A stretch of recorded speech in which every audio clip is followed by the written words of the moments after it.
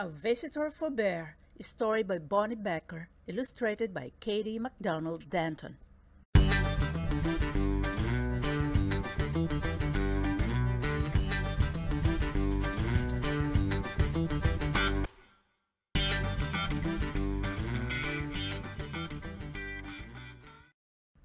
No one ever came to Bear's house.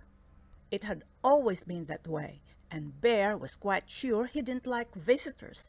He even had a sign, "No visitors allowed." One morning, Bear heard a tapping on his front door. When he opened his door, there was a mouse, small and gray and bright-eyed. "No visitors allowed," Bear said, pointing to the sign. "Go away." He closed the door and went back to the business of making his breakfast. He set out one cup and one spoon, but when he opened the cupboard to get one bowl, there was the mouse, small and gray and bright-eyed.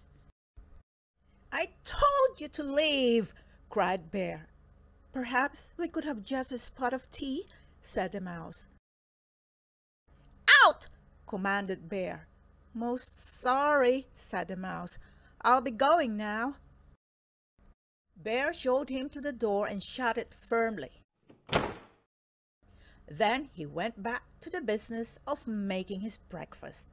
But when he opened the bread drawer for one slice of bread, there was the mouse, small and gray and bright-eyed.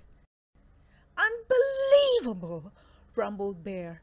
"Away with you! Vamoose!" "I do like a bit of cheese," said the mouse. Bear pointed a rigid claw toward the door.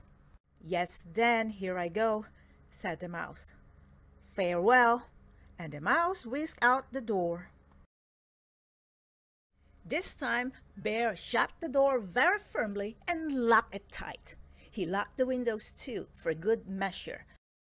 Then, once again, he went back to the business of making his breakfast. But when he opened the fridge to get one egg, there was the mouse, small and gray and bright-eyed, of course. "Begone!" roared Bear. "A crackling fire," ventured the mouse. "This is impossible, intolerable, insufferable," cried Bear, shaking with anger and disbelief. "Terribly sorry," murmured the mouse. "Now you see me, now you don't. I am gone." And the mouse looked very sorry indeed while he waited for Bear to unbolt the door and let him out again. This time, before he went back to the business of making his breakfast, Bear shut the door very, very, very firmly, locked it, bored the window shut, stopped up the chimney, and even plugged the drain in the bathtub. Carefully, Bear set about the business of making his breakfast. He opened the cupboard, no mouse. Ah! He opened the bread drawer, nothing. Whew! He opened the fridge, mouse free. Yes, indeed! He lifted the lid to the tea kettle.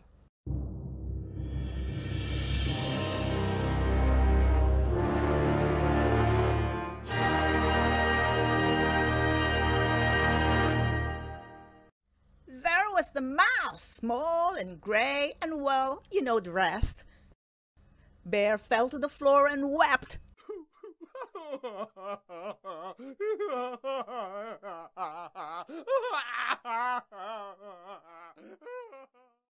"I give up," he blubbered. "You win. I am undone."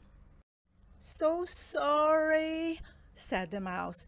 "But perhaps if I could have just a bit of cheese and a cup of tea, and do you think we could unstopper the chimney and have a nice fire?"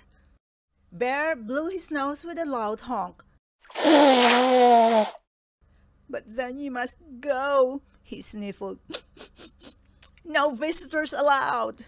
"You have my word," said the mouse. Bear unshuttered and unboarded the windows, unlocked the door, unstoppered the chimney, and unplugged the drain. He brought out 2 plates of cheese and 2 teacups, and he made a crackling fire in the fireplace for 2 sets of toes. The mouse warmed his feet and nibbled and sipped, and Bear did too.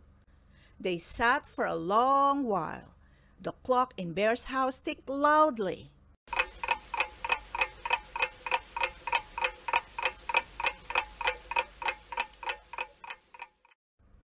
Bear cleared his throat. The mouse looked most attentive. No one had ever been most attentive to Bear. "The fire is nice," Bear announced. "Lovely," said the mouse. No one had ever said Bear's fires were lovely. "I can do a headstand," said Bear. "Very impressive," exclaimed the mouse. Bear told a joke. The mouse laughed heartily. No one had ever laughed at Bear's jokes before. Bear began to think of another joke. The mouse set down his teacup. Bear quickly lifted the teapot. "There's plenty more," he said. "So sorry," said the mouse, most kind, "but I must be on my way." "Really, you needn't go," said Bear. "I am off," said the mouse, springing up from his chair. "Wait!" cried Bear, but the mouse stepped out the door. "Toodaloo," said the mouse. "Don't go!" wailed Bear, throwing his body across the path. "But I gave you my word," said the mouse, pointing at the no visitor sign. "Oh, that!" cried Bear, pulling down the sign and tearing it up. "That's for salesmen, not for friends." "Not for friends?" asked the mouse, small and gray and bright-eyed. Bear nodded. The mouse's bright eyes glowed brighter. Bear smiled. "Do you like 1 lump or 2?" said Bear most politely. "I like 2," said the mouse, and Bear agreed.